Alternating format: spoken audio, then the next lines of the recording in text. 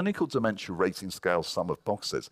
Now, this is a clinical interview, and it's semi-structured, so you have a questionnaire that you have to ask, but the premise behind it is that the other half of your interview with initially the caregiver and then the person living with Alzheimer's disease is that you tailor the rest of the interview to the person that's in front of you. So there are some things that we mandate that you do, but then we give you a little bit of flexibility. And I think that that's a really good thing.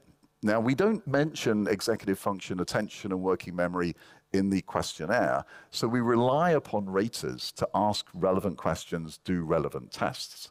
And good raters do exactly that. And I think part of the reason why we see such poor correlation between the ADAS-Cog and the CDR sum of boxes is because the content is just very different. And if they're not similar content, it seems unreasonable to expect a high correlation.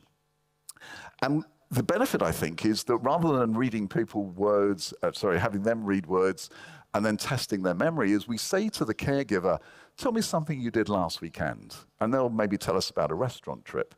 And then we can collect that memory data and then ask the patient about that experience. So it feels like real memory. And I would argue, to go back to that issue of clinical relevance, this is directly relevant. I spend much of my life telling people what I've done recently. And my ability to do so competently, I think, is a very important part of my everyday function. Okay. So it feels like we're asking things that are a little bit more relevant. And that's, I think, a really good thing.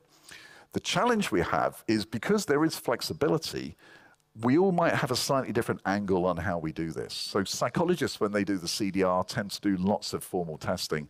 Others I know tend to do very little. And that does raise issues of reliability. So possibly we need to be a little bit more prescriptive about what gets done in the clinical dementia rating scale in future trials. Maybe formally augment it with some other things to make sure that we all index the same things. So that would be my argument. So in sum, what would I say? I would say that the measurement instruments that we use are probably not quite what we need. I think we do start to have to think very seriously about how best to measure executive function in particular, but also those other domains. And I think if we could bolster the contents of some of the structured interviews that we do with the clinical dementia rating scale, we would probably enhance the quality of data collection, and I think we would turn it into a more reliable instrument.